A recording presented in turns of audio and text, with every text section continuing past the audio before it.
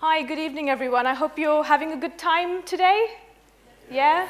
I'm completely floored and inspired by hearing Helen and Tim, actually, so I don't even know if I can talk to you anymore, but I'm just going to adjust my little jelly baby bridge here, and I can assure you that there were many jelly babies harmed during the production of this bridge.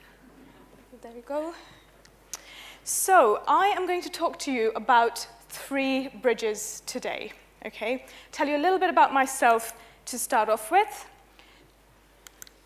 So that was me a few years ago. I'm not going to tell you how many years ago.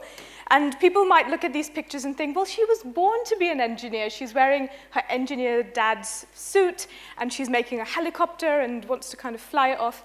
But the truth is, I had no idea what I wanted to do with myself until I was about 20. So I knew I loved maths and science. I was pretty good at physics, so I studied physics at Oxford. I did a degree in physics, and it was sort of partway through that degree that I did some work experience. And my placement really wasn't very interesting. I was walking around the physics department of my university, counting where all the smoke alarms were and the extinguishers were, and putting them on a drawing. But the guys around me were engineers, and they were designing the equipment that is now in CERN, which is where the particle accelerator is, and they've just recently discovered the Higgs boson. And I just thought, that's amazing. I love physics and maths. I love designing stuff. I love making stuff. So you put them together, you get engineering. And that's what I decided to do. So I did a master's in structural engineering after my degree. So how many of you have heard of structural engineering, or have ever met a structural engineer, or know what it's about? Can I just have a show of hands? Yeah, there's quite a few people. I usually get about 1 or 2 hands, so well done, guys. And in very simple terms, my job is to make sure that buildings and bridges stand up. Okay, so a bit of responsibility there for me, but it's great fun. So these are 3 projects that I've worked on, and I've picked quite different ones. So I've got the Shard on the left-hand side, which is the tallest building in Western Europe. I designed the foundations of that building, so that's what holds the entire building up. And don't worry, it's being checked by my boss.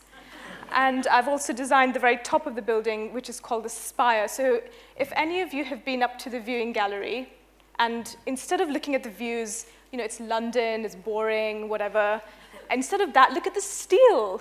Look up towards the sky, and you'll see some amazing, fantastic steel there. And that's what I designed. I'm very, very proud of that.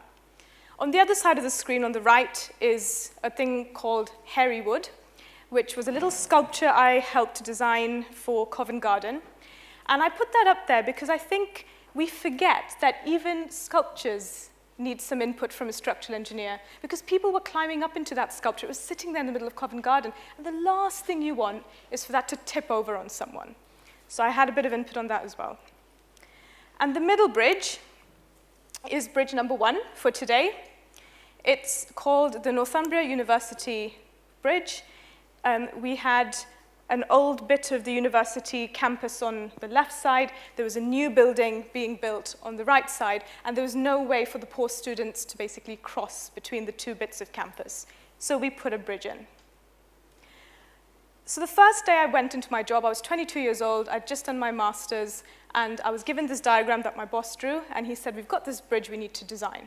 So we've got a motorway on one side, we've got a railway on the other side, we've got a little bit of headroom that we have to maintain so the cars can pass underneath it. We've got a bit of existing wall that we might use as foundations. So he gave me a whole set of challenges or problems or constraints and said, well, how are we going to build a bridge within those constraints? And there's probably 10 or 15 or 50 different types of bridges you could put together with those parameters. But we chose this one because this is the one that suited it best. So engineering is all about understanding what the challenges are, understanding what we want to do, and then using a bit of creativity to put a bridge together. It's pretty exciting stuff. So that's the sort of big scale of what you do. Well, how are you going to fit this bridge into this space? And then this is the very top of the bridge, the top of the big pylon. And what you see here is where all the different cables come in. So as a structural engineer, it's also my job to look at the small stuff. How are we going to connect all of those cables up onto that column? How are we going to make sure that all the forces are going in the right direction, that the steel's not going to bend over or anything like that? So we have to make sure that it's all strong enough. We also have to think about, well, how are we going to build it? And I am a little bit obsessed with cranes, I have to say. I do like a crane. And so we did these sketches to show how we might actually build it. So are we going to put a crane in the motorway? We're going to stop the traffic? Or we're going to have to tell the train guys that they can't drive their trains for a few days. So we come up with different ideas, again, using these kind of parameters or constraints and decide, well, this is how we can build it. So it's very, very exciting. It's very, very creative. Because, you know, I always get bored of people telling me engineering and physics, they're not creative. Of course they're creative, because we have to come up with new ways of solving problems. We have to imagine solutions that didn't exist before and come up with something brand new, and I think that that's really good fun. So, and of course, I mean, my favorite part of the project is when it actually gets built. So, you know, there's the real crane, and there's the bridge going up, and on the right you can see that, you know, the sketch that we've done, that's the actual real steel. And for me, when I see that kind of thing, I just think, wow, that's a lot bigger than I expected it to be. Pretty exciting. And that's what it looks like now. And I'm very pleased to say it's been standing safe for 8 years. So bridge number 2 for today is the Brooklyn Bridge, which is in New York. It connects 2 islands up. It connects Manhattan to Brooklyn. And this is going back to the 1800s. The last time I did this talk for some young students, they thought that I'd been involved in this bridge. I am not that old, thank you very much.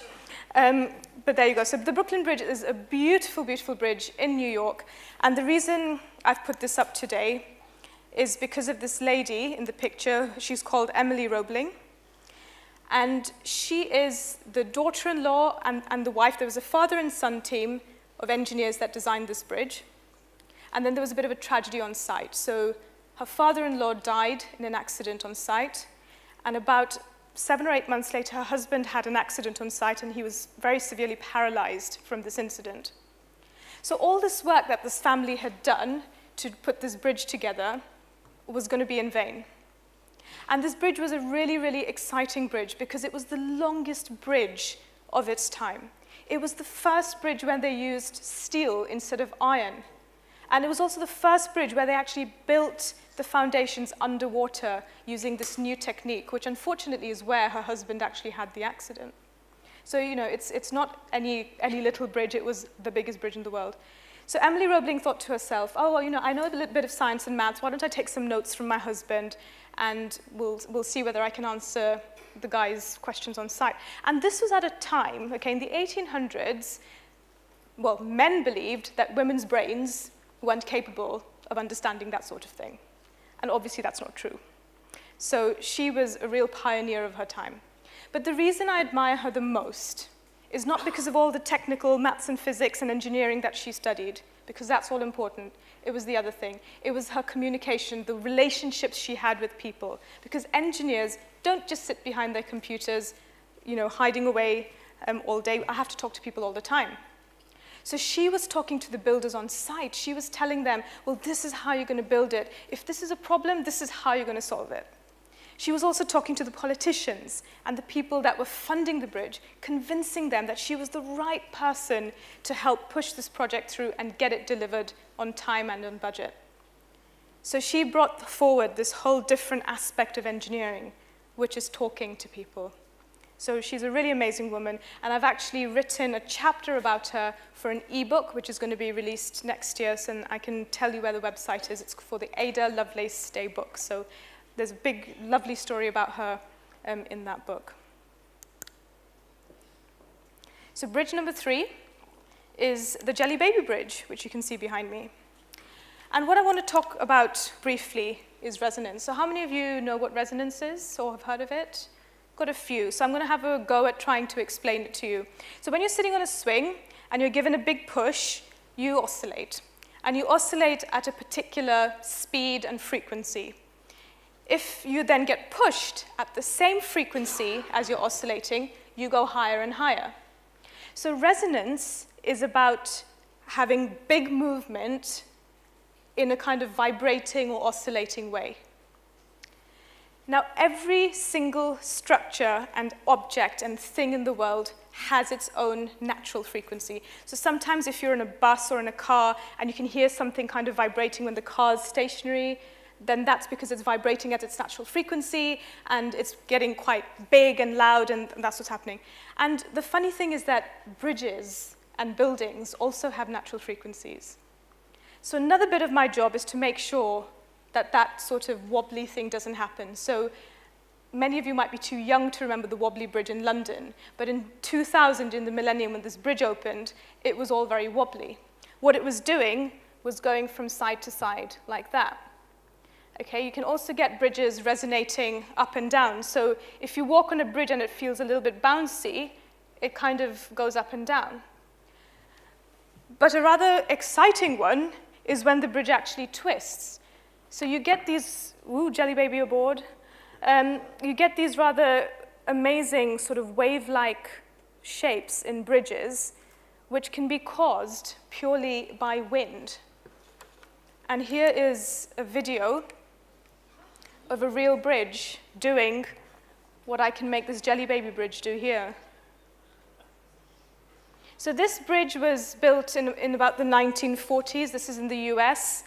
And that is a bridge made of steel and concrete. Now, my jelly baby bridge is nice and flexible, so I could do this all day and nothing's going to happen to it.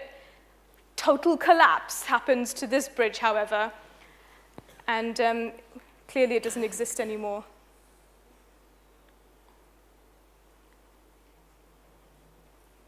So hopefully, that's not going to happen to my bridge in Newcastle. I'm sure it won't. It hasn't happened yet. But you know, here, I mean, this is another thing that we as engineers, as structural engineers, look like. I think the thing to remember is I'm talking about a tiny little portion of engineering today. There's a huge range of different types of engineering you can do.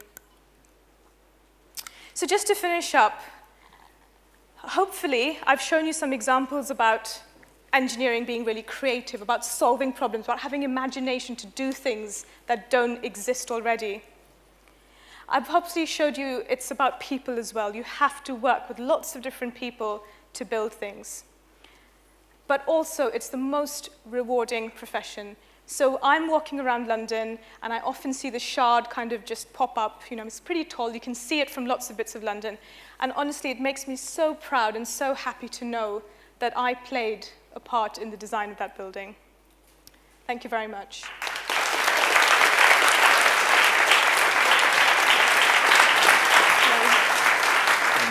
Thank you so much. So, I mean, I'm interested, what do people get wrong about engineering? You know, you talked a little bit about there, but people probably don't realize that you're stopping all our bridges from turning into jelly babies. So talk to me a little bit about what people get wrong about engineers. I think, especially in developed countries, so in the West, we take engineering for granted. So our trains work pretty well most of the time. We have great cars, our roads are great, we've got heating, we've got water, our power doesn't cut out. So we forget how important engineering is to literally every single part of our everyday life. So we start to take it for granted, we forget that it's important, and then we don't aspire to be part of that amazing world. That was amazing. I'm sure we've got some aspiring engineers in the audience now. Thank you very much, Roma Agrawal.